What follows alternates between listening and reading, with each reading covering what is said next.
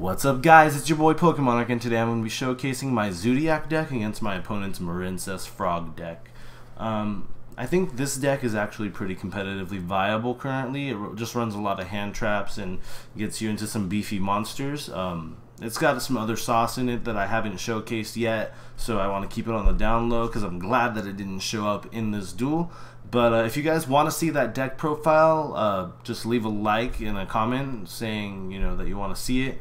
But without further ado, let's go ahead and get right into this replay. So it starts out with my opponent. I chose for them to go first. So he summons Swap Frog, I ash it, he sends it back to the hand, and he summons it again, sending his Ronin, specialing Ronin, and summoning Totally Awesome. So he then uses, during my standby phase, Totally Awesome's effect to get Swap Frog out. I summon Whiptail and attack over his Swap Frog, and then I activate 10 key, adding Thoroughblade. I use Zoodiac Barrage, and I called by his Toad when he tries to stop it. So then I attempt to use it, and he goes to Ghost Ogre it, and then he impermanences it when I go to called by his Ghost Ogre. So I just summon Borbo and end. So then he goes ahead and goes into his Marincess full combo. I don't have anything that can stop him at this point.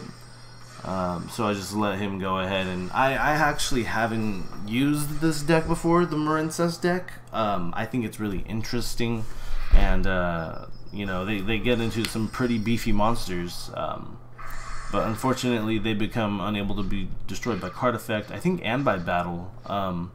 But then I was hoping for a Twin Twisters here so I could destroy his field spell, but because I knew that I could go into a really large monster and get rid of it.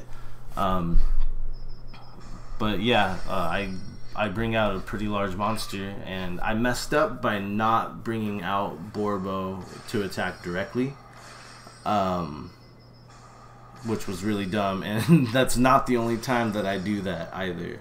If had I done it originally, I would have definitely won this duel, and it's unfortunate that I didn't, because I miss it here again. I make this huge monster in a Zoodiac deck.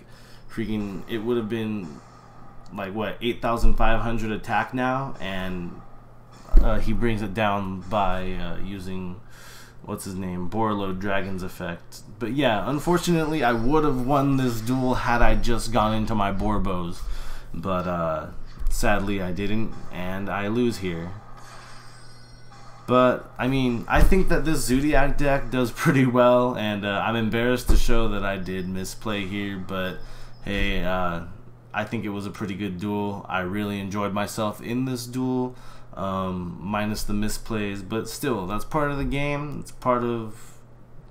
I don't have any excuse for actually doing that misplay, or those two misplays that were the same one, but I just need to get used to playing Zoodiac again. And yeah, anyway, thank you guys for watching this video. Please be sure to like and subscribe if you want to see more duels like this, or if you want to see my Zoodiac deck profile, just leave a comment down below.